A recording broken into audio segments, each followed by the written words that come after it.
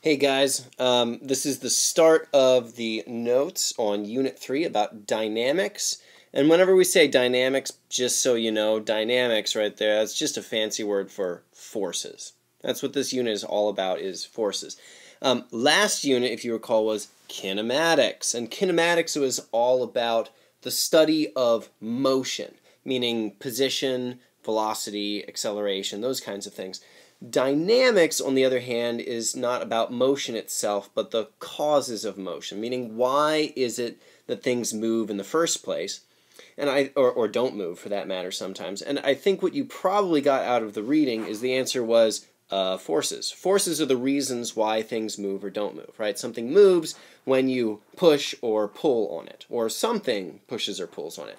And so actually that's pretty much going to be our definition of what a force is, which sounds like kind of a hokey definition, right? If we say it's a push or a pull, it's one of those really hard to define terms because it's just so fundamental. There's a lot of words like that we're going to hit in physics, one of them being like energy. Honestly, nobody has a good definition for energy.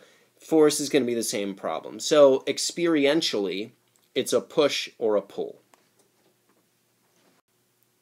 And of course, the other thing that we ought to say about it is, semicolon, forces cause acceleration. That's what they do. Okay, so if something is accelerating, then you can say that there is some kind of a net force acting on it. All right, now I'm being very careful there to say a net force, right?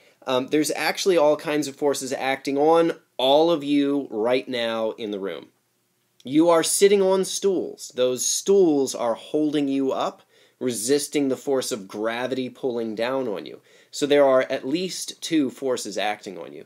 For that matter, if you want to get really technical, there's gravitational forces of attraction between any two objects with mass. So that means you're all experiencing miniature gravitational attractions towards each other all around the room. Okay, and so, but none of you are really going anywhere. You're not accelerating in any direction.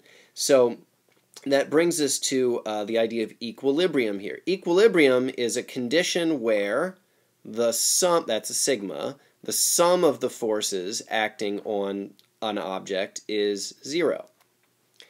All right, if the sum of the forces is zero, that means that the object does not tend to accelerate. As we're going to show in a little bit, we've got this formula from Newton, which is F equals ma. Well, if the sum of the forces adds up to 0, then that must mean that the acceleration is 0. If you're thinking, well, couldn't the mass be... No, the mass could not really be 0. That's kind of a meaningless thing.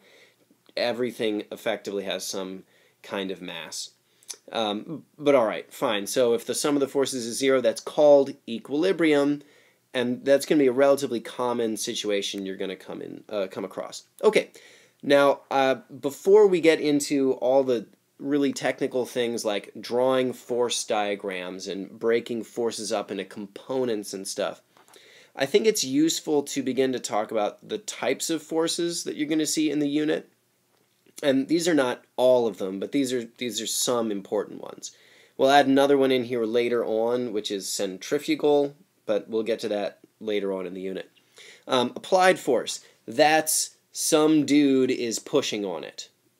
Okay, so that's what that would be. Or it could be like a fan is blowing on something or whatever. I'm sure we could come up with lots of other examples of an applied force, but basically it's some external actor is pushing on it, some external agent. Okay? All right, I don't think we need a definition for that. Gravitational force. In your reading last night, you read that gravitational force was the same thing as weight. In other words, it's mass times the acceleration due to gravity. You always have a gravitational force acting on you as long as you are near any other substantially massive object. So you are near to the Earth, therefore you experience weight due to your proximity to the Earth. All right, so that force of gravity, that weight, is always pulling down on you. If you recall, this is separate from your mass. However, let's say you're talking about the situation where you are in free fall, where you have, like, here's an object, not touching anything, right, just sailing along through the air. If it's just flying along through the air, not touching anything, not experiencing significant air resistance, then the only force acting on it is actually gravity, straight down. And based on this equation right here, if the only force acting on it is mg, and the sum of the forces equals ma, that means that your acceleration is g. Okay, as long as, and notice the mass cancels out, right? So as long as there's no other significant forces like air resistance acting on some object in free fall, then that means the acceleration is just g. Fine, so gravitational force then is going to come up all the time, like just about every single problem. So it's important to know that when we say gravitational force or weight, those terms mean the same thing, and what they mean is mg. You'll see a few problems where they, unfortunately, in my opinion, will refer to it as W for weight, which is not especially confusing, but you do need to remember that it stands for mass times gravity, right? It's not, the weight isn't going to be like W and then times G again or something, right? So W is mg. Okay, normal force. You also saw this one in your reading. Quite a bit, probably. A normal force is the supportive force supplied by a surface. I'll say that again, but not try to write it, because my handwriting's not too great and explain everything. So it's the supportive force supplied by a surface. The supportive force supplied by a surface. So if we have a flat surface with an object resting on top of it, that object is experiencing weight, its weight downwards, there it is, but it's clearly not falling. There must be something holding it up. If its weight were the only force acting on it, it must be moving downwards, because based on our definition of force and equilibrium, right, there must be some other force balancing that one out in order for it to not be accelerating. All right, that other force is usually going to be the normal force. Okay.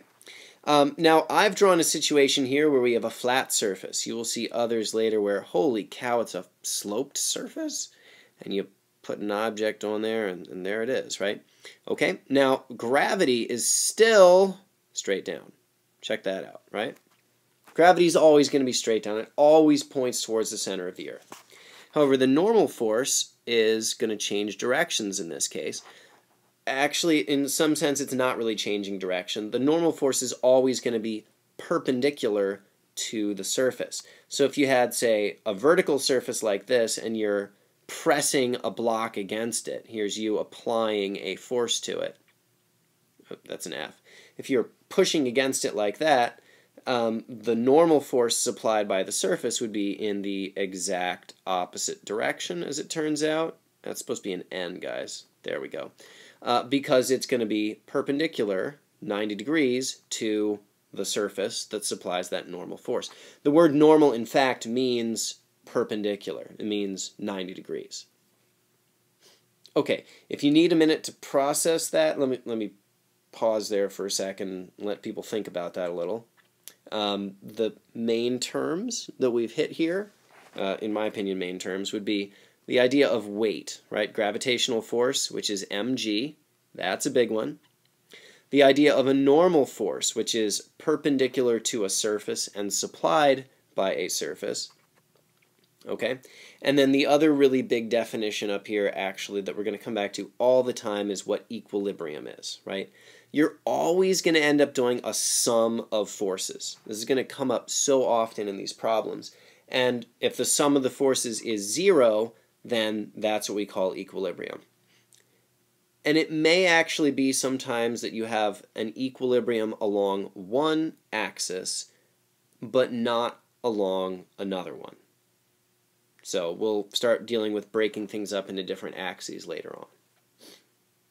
Okay, so after that brief kind of review thingy, this would be a great time for you to ask questions if I were here. Oh, sigh. Okay, tension force. You're probably familiar with the term tension, which relates to things like ropes. That's exactly what this is. If you say that there's a tension force involved, then that means that you're talking about ropes holding something up. So say you have, I wish I had a better place to put this, but say there's the ceiling, right? Here's a rope, right? There's a rope, and it's holding up something really heavy. All right, now in this case, you would not say the thing holding up the hanging object is the normal force because it's not resting on a surface. It definitely has gravity pulling down, and it's definitely not falling, but it's not resting on a surface. So we'll need to describe what's holding it up in some other way, and that is by saying that there is tension in this rope. All right, now, based on what you know about ropes, tension actually pulls in kind of like all directions simultaneously, right? This tension isn't just pulling up on the object. This rope had better be anchored pretty well to the ceiling, otherwise what's going to happen is it's going to pull down a chunk of the ceiling with it, right? So there's probably some kind of anchor screw that goes up into the ceiling, whatever.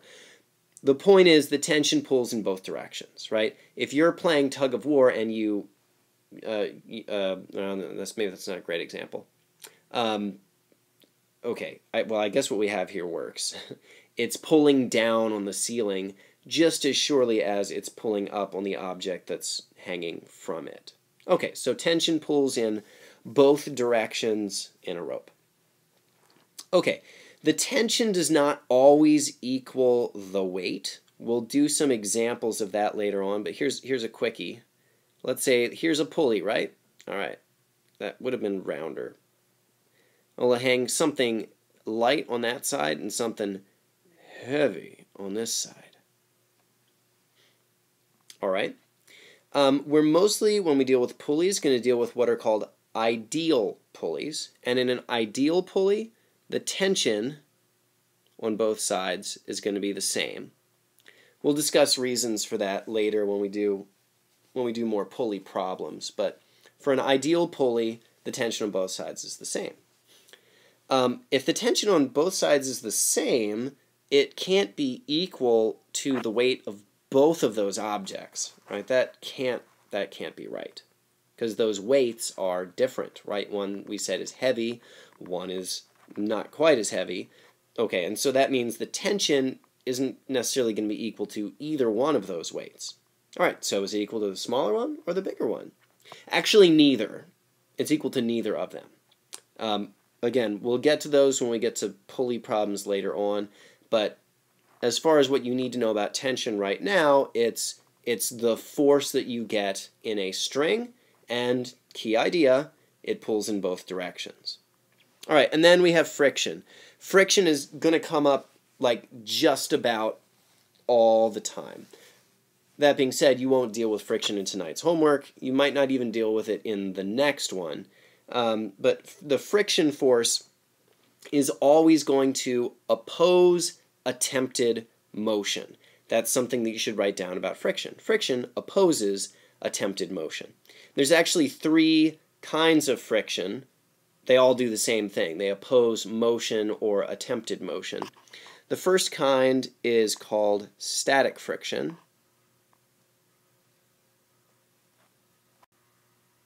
Actually, at this point, go ahead and go to video part 2, which is going to elaborate on friction.